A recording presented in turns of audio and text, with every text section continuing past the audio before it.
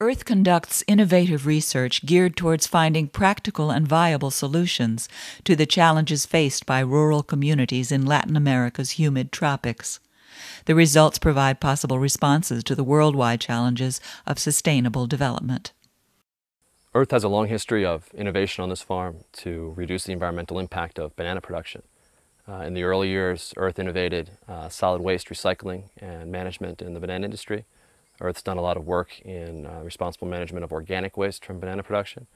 And more recently, Earth's been doing a lot of work in reduction of chemical use in conventional banana production.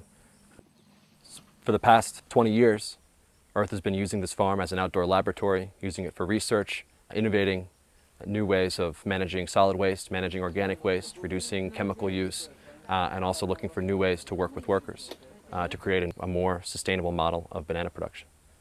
Also, we are recycling. Earth bananas have the highest amount of recycling in any other banana plantation. We recycle all plastics. We recycle all our waste products. And in fact, we have led the banana industry into this new modality of recycling organic materials. The university's innovative research projects seek to use the tropics' rich biological resources carefully and efficiently. For example, the creation of banana paper, recycled paper made from mixing banana stems and outdated textbooks. Earth developed this paper project to create a means of recycling this waste material into a valuable new product. Each ton of banana paper saves between 17 and 20 trees and saves over 3 cubic yards of landfill space.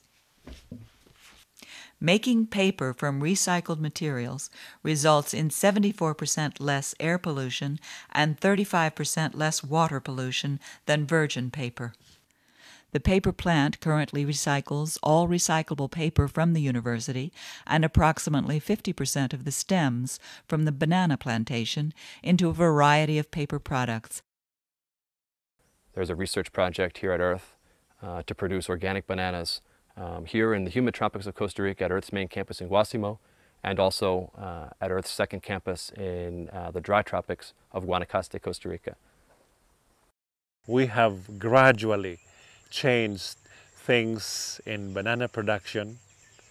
They have brought those changes to their workplace, and many of them are actually in the banana industry.